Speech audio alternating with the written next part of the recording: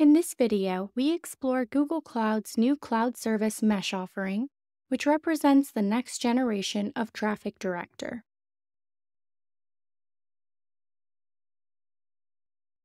You can think of it as a combination of Traffic Director and Anthos Service Mesh, bringing together the best features of both services.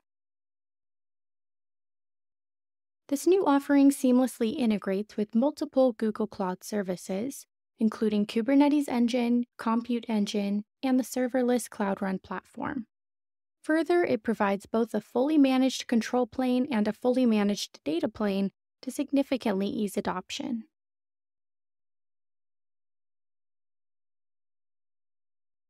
CSM provides standard service mesh benefits and features like fine-grained control over routing, service discovery, and service security.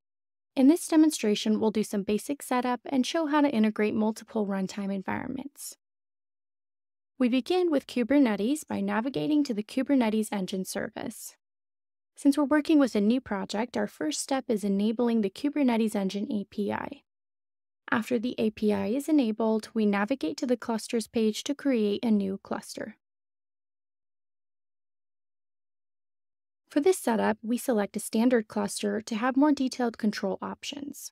While we keep most default settings, we make two important changes. First, to reduce costs, we switch to a zonal cluster. Second, in the Features page, we make sure to select Enable Service Mesh. This selection is crucial because it automatically performs three important tasks. It enables the Mesh API, enables workload identity, and adds the cluster to a fleet. All of these components are essential for creating a robust service mesh environment. Before proceeding with cluster creation, it's worth noting an important detail about pricing. While Cloud Service Mesh comes free with the Enterprise tier of Google Kubernetes Engine, or GKE, you don't need to have the Enterprise tier to use this feature. You can use it as a standalone service, though there will be some associated costs. After confirming these settings, we create the cluster. This action does two things simultaneously. It provisions the cluster and sets up Cloud Service Mesh on it.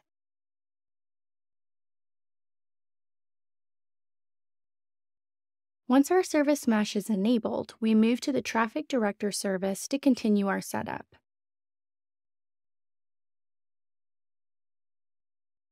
Our next step involves using the kubectl client to deploy to the mesh. First, we authenticate with the cluster. Then we need to set up Sidecar Injection in a namespace.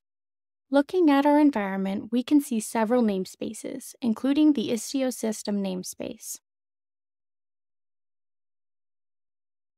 For this demonstration, we will enable Sidecar Injection specifically for the default namespace using the kubectl label command, setting Istio injection equals enabled. To verify that our Sidecar Injection is working correctly, we deploy a simple Nginx container as a test application. When we examine the deployment, we see exactly what we want: two containers running in the pod. One is our Nginx container, and the other is the sidecar. This confirms that the Sidecar Injection is functioning properly. The significance of this setup is that our application traffic can now be managed through the service mesh.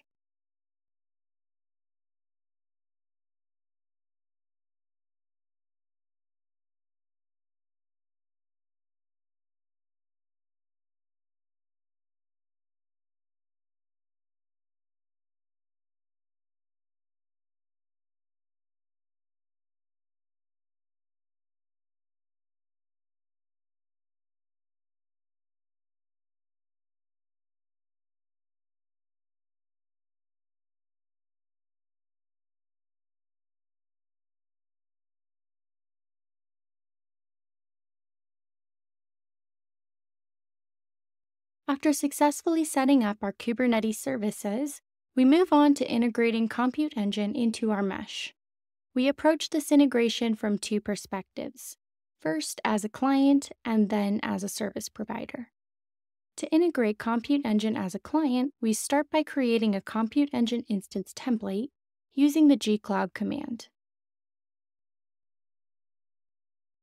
Two settings are critical here. We must enable the service proxy and specify which mesh to use.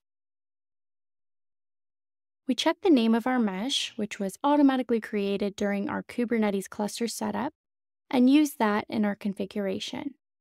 It's important to note that this step must be performed through the command line interface, or CLI, as the console doesn't yet support this option.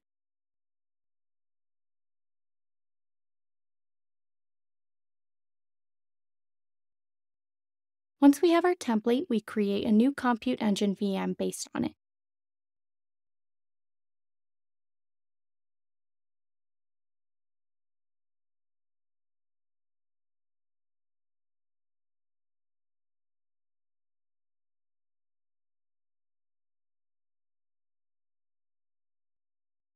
Now we've created a data plane integrated client that can communicate with services in our Kubernetes cluster.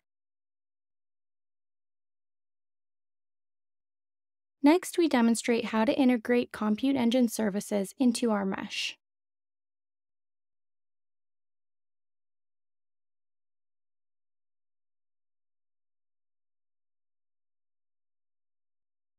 We create a new VM, keeping most default settings but making two important changes. We enable HTTP traffic and add a startup script.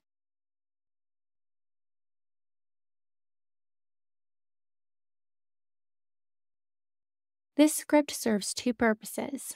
It installs and starts an Apache web server and creates an HTML page. This setup simulates a web service that will integrate with our mesh.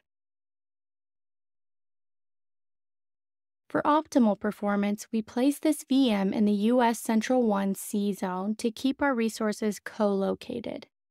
However, it's worth noting that the power of this service mesh extends beyond a single region. You can create a global mesh that includes multiple clusters, Compute Engine VMs, and serverless services across various Google Cloud regions.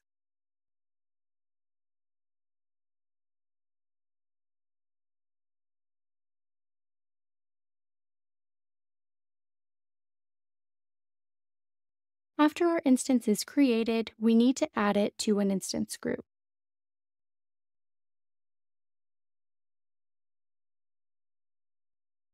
We create an unmanaged instance group, which means we won't implement advanced features like auto-scaling. We maintain the co-location for performance benefits, select our unmanaged VM, and set up the necessary port mapping.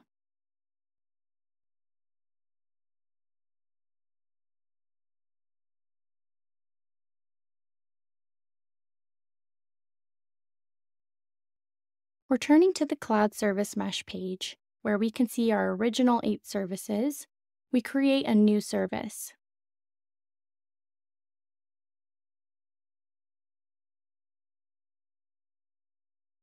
We name it HTTP Server and select our newly created unmanaged instance group. The system automatically populates the port we specified earlier.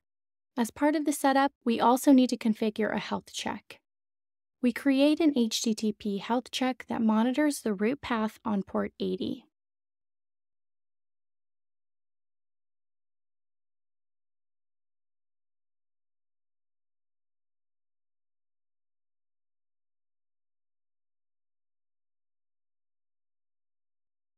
After reviewing and confirming our configuration, we create the service. This process effectively creates a new service that our mesh can direct traffic to, specifically our Compute Engine VM running the Apache web server.